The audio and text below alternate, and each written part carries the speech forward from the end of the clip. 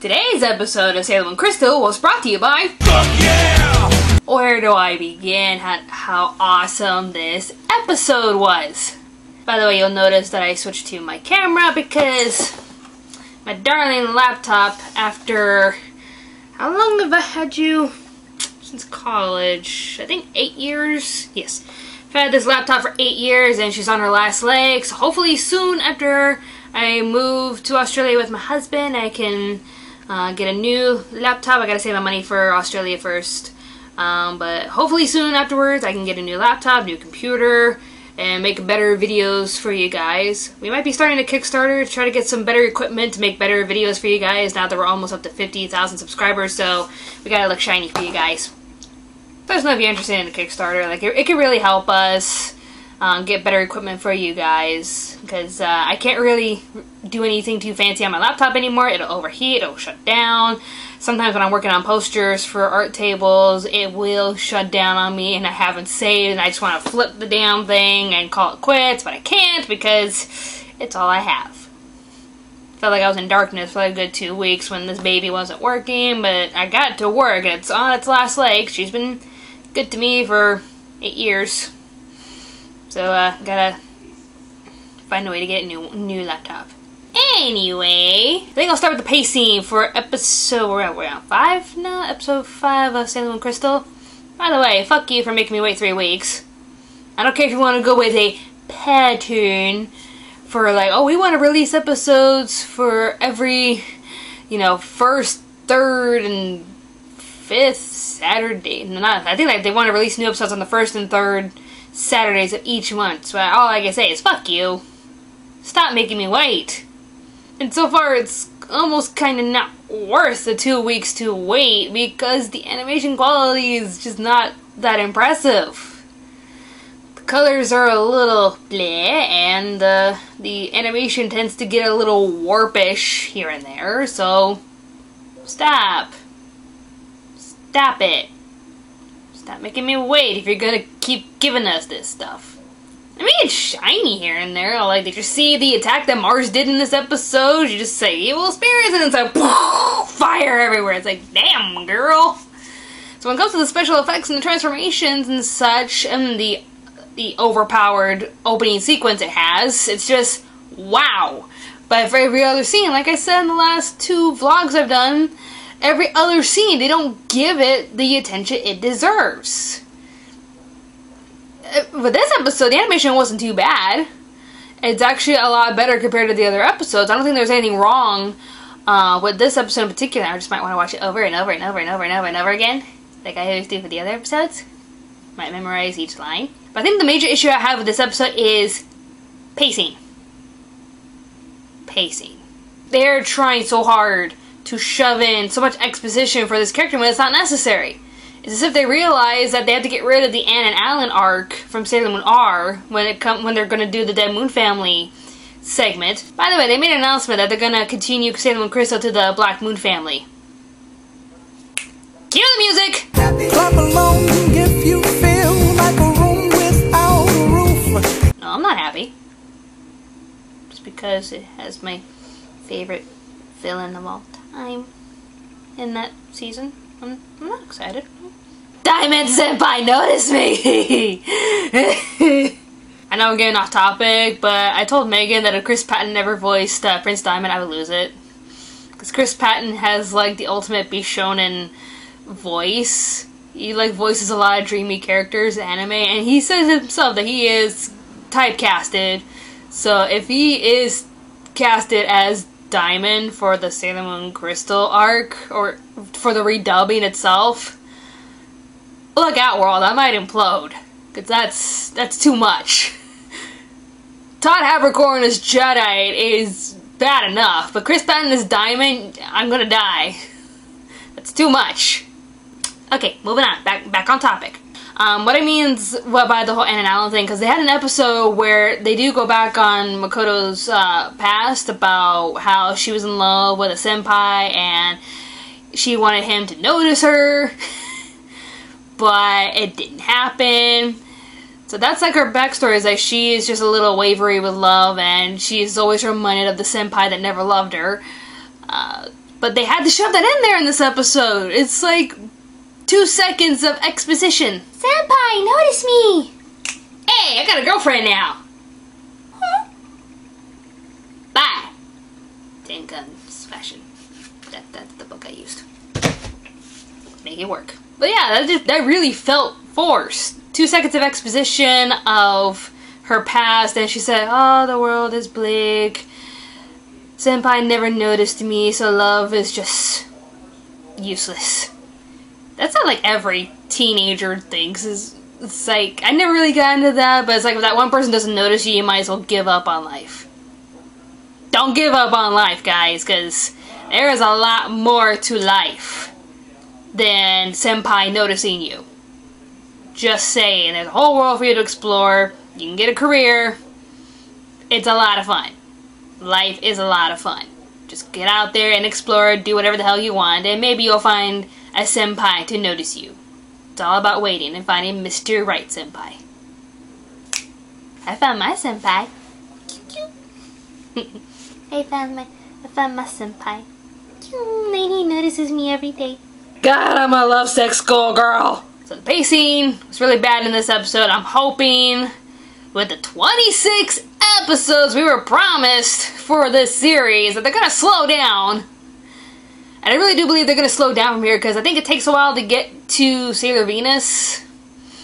So hopefully they're gonna, because that's almost the ending of the Sailor Moon first arc for the mangas when they find Sailor Venus. In the anime they had a few more episodes, but it was coming to an end when Sailor Venus came into the scene. So hopefully they're going to slow down, take their time, and maybe put in a few filler episodes. Because I don't want like 12 episodes of exposition of the first arc. Or was it 13? Like 13 episodes of the first arc, and then 13 episodes of the Black Moon Family arc. Except they're going to just shove it into the 26 episodes. I don't want that. I do not want a Dragon Ball Kai. I don't want it. If your planet will explode in 5 episodes, more like 5 seconds according to Dragon Ball Kai. Yeah. Characters! Makoto is a breath of fresh air, because Usagi's a great character, she's got a great personality. Ami and Rei, they have just become so boring. So goddamn boring.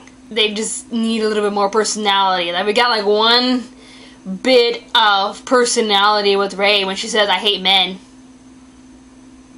Bad news for Jedi. But that's it. It's like Rei's fine and sophisticated. She's misunderstood. I'm so misunderstood. And she hates men. But she's still kind of boring. And Ami, she's the smart one.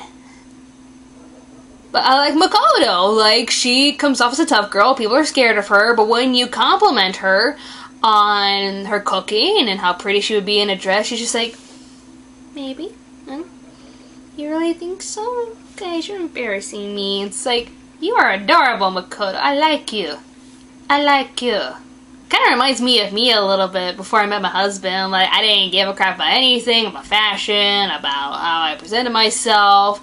Because I really thought a long time ago that I wasn't pretty, that I would never find a guy that would take me seriously and keep my attention to them, because I just didn't care about anything, because I really thought I wasn't pretty enough to get a decent guy. And then the love of my life comes into my life, and he twirls me around, he says, you are gorgeous, and I'm like, no, I'm not. Gorgeous. Because of him, I'm a girly girl that loves shoes and makeup. It's your fault, honey! I ain't getting so off track in this episode. Anyways! I also love Tuxedo Mask in this episode. Because there's danger in the corner, and he's just like, shit's going down. She looks up at him, she's just like, you know where I live. I should be creeped out by this, but you're dreamy, I don't care. Damn right you don't care, come with me, babe. I just love that part. Like, he just knows what to do, he knows he can't handle it, and goes over to Sailor Moon. He knows who she is. I love that bit. Like, he is just so damn smart in this show. It's like, yeah, I know it's you. You're not gonna know it's me. Because Usagi's not that bright, but Mamoru is bright. They show in this series that he is smart. Not like in the first series where he had amnesia and crap, but it's like here, he just sees her and it's like, looks like Usagi. I should look up where she lives. That's not creepy, is it? I do love Mamoru in this episode, and I'm looking forward to the next episode where it's all about him, so looking forward to that. As for the transformation, fuck yeah! Because they did it so well, like, when she transformed, she waved her pen up, I was like, what's gonna happen? Oh, lightning! It's like, bam, lightning! And she's surrounded by it, and it's almost exactly like the first transformation that she did in the first series. But I think it still goes to Mars for the best transformation next to Sailor Moon. I think Mars has the better transformation for one reason. Even though, like, it's perfect how Jupiter was, like, surrounded in lightning and just, like, when she waves up, it's like, boom, lightning. I thought that was perfect. But there's that one part where, like, she's completely transformed and you zoom in at her heels and as it's zooming up and surrounding her like it did in the first show, it is obviously saying, hey, I am CGI, bitch. I'm CGI.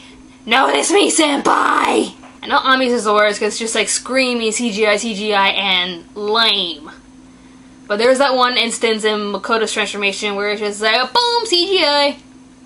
Notice me. Now, here's something I didn't expect. I don't know what to say about it. Actually, I do, because like it never happened in the manga. And I love it. I love how Naoko is just coming out saying, look, I didn't like how the anime came out, that's why I'm doing this. And even though the manga is great, it is not what she wanted.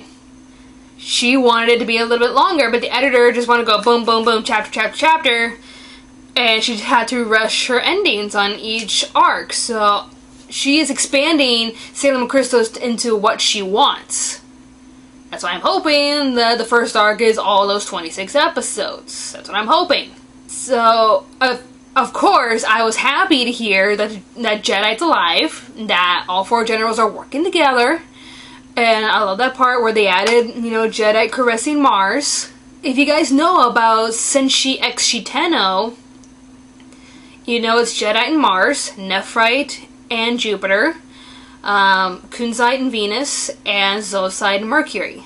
So I was wondering if they were going to keep the generals alive, because I think in the manga Nephrite was killed by Jupiter, or he died before Jupiter came into the scene. No, I think he died when Jupiter came onto the scene. So I was wondering what was going to happen, which general was going to face Jupiter. Was it Nephrite? Was it going to be Zoisite? And I was like, okay, this is Sailor Jupiter's episode. Nephrite's in charge of this mission. What's going to happen? Are we going to have a Mars Jedi moment, even though Nephrite Jupiter did not happen in the manga? What's going to happen? Is he even going to notice her? Because senpai, notice her. Okay, that joke's done. Pfft, moving on. And at first I thought it wasn't going to happen. Like, he was trying to corrupt her mind into thinking that love is dead, you're a fool to believe in love.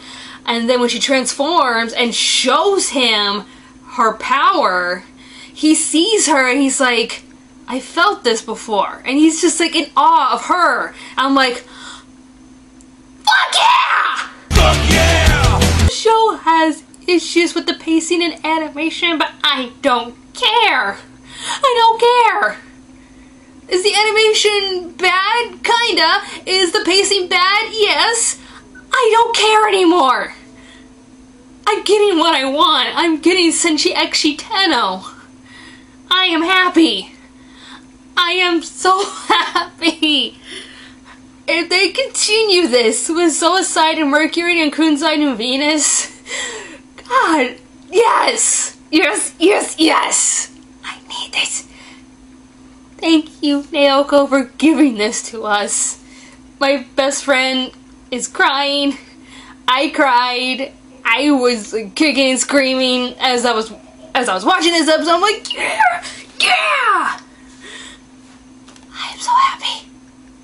Thank you. Thank you for Sailor Moon Crystal. I am totally rethinking the anime awards. I know I shouldn't, but god damn it, I want this to be my favorite anime of the year. Cause fuck all y'all, I want it. God damn it. Megan and Ellie are trying to plant in my head that this show has issues. I know it does, but I don't care. I am long gone from reason. Bye-bye, people. Bye-bye.